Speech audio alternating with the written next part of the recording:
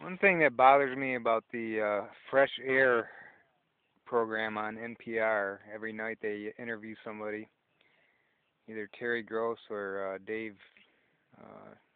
something.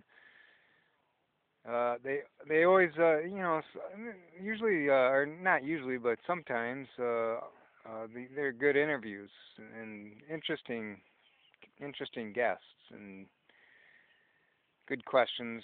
Not all the time, but often.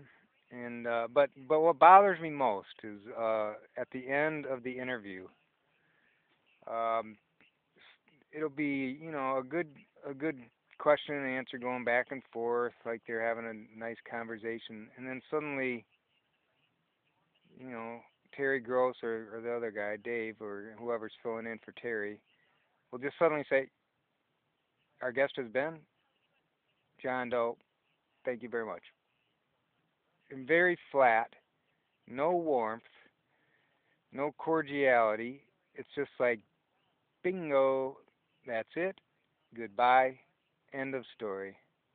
And sometimes even the guest will be taken off guard. They'll be like, well, "You're not going to say anything? And that's it? You're not going to say, well, it was very nice talking to you, or hope to hear from you again, or would like to have you back?" And some of the normal cordial things you say at the end of a conversation to wrap it up, but they do it it's almost in a cold manner. It's like, "Our guest has been. Thank you very much," and that's it.